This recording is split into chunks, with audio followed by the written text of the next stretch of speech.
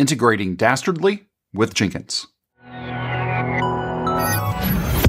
Dastardly is a web application security scanner that is built specifically for using inside of CI/CD pipelines. What we're going to be doing is we're going to be creating a Jenkins pipeline and running Dastardly against an example site. Now, there is specific documentation at the Portswigger site about how to integrate with Jenkins. I've taken this as the starting point for my pipeline. So let's take a look at where we're starting. I have a Jenkins controller. It's version 2.361.2. Attached to this controller, I have an agent that has Docker installed on it. Now, why Docker? In order to run Dastardly, you have to have a container runtime installed. And in this case, I'm just going to use Docker. Now let's take a look at a sample repository that I've set up. Again, this is based on the official documentation from Portswigger.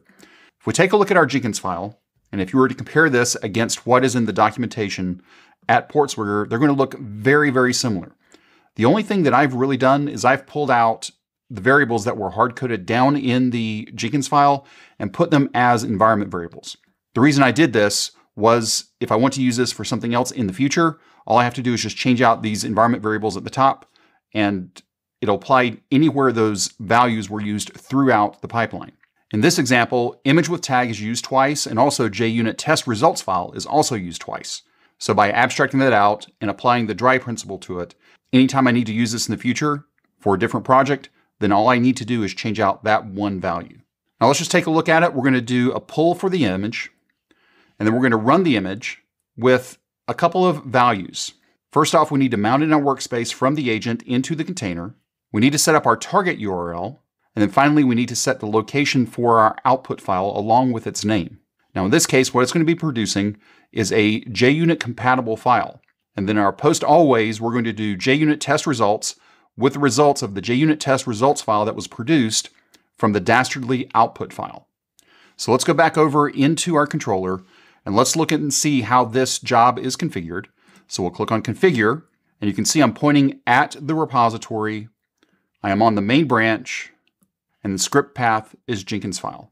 So I'll just go ahead and click on Save again, and let's click on Build Now.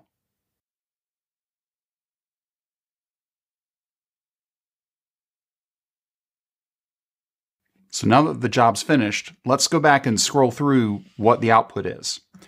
So if we go all the way back up top, what we'll see here is we're pulling in our image, the very first thing. That was our first stage. And then our second stage is when we start running our container image. Now in this case, we have some ASCII art that shows up here. Let me zoom out just a little bit so you can see that it says Dastardly. And let's take a look at how it starts up. It checks a couple of endpoints until finally it's able to really start. Now at this point, the very first thing it does is it does a crawl.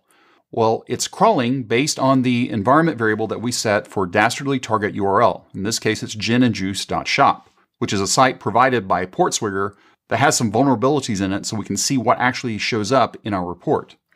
So we go through, we crawl until the crawling is complete, and then we start the audit. The audit runs, and finally it's complete as well. So the crawl finished, the audit finished, and then at that point, our output file is created. We see a couple of other items that are showing here of there are some cross-site scripting vulnerabilities here. We'll take a look at those in a little bit more detail in a moment. It does some cleanup, and then you can see that we're recording our test results, again, from the output file that was produced out of the container image. So let's go ahead and click into one, and we can see here that there were 4 failures. And let's click into one of our test results. Actually, let's first click into test result. We can see all the failed tests as well as all the tests that were run.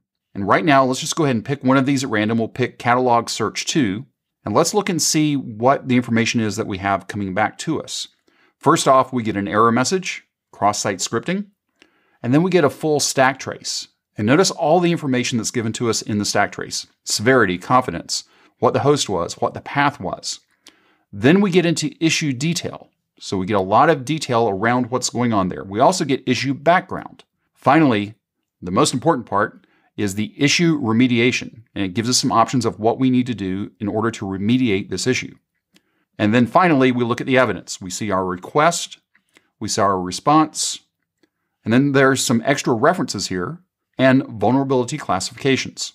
Then at this point, we can take the data that is within our test results, we can see our failures, That would give us information to go ahead and start working on remediating these. And then at that point, we would run Dastardly again and hopefully get 0 failures. If you have any questions or comments, you can reach out to us on Twitter at CloudBees. If this video was helpful to you, give us a thumbs up. And if you haven't subscribed to CloudBees TV yet, why not? Take a moment, click on that subscribe button, and then ring that bell, and you'll be notified anytime there's new content available on CloudBees TV. Thanks for watching, and we will see you in the next video.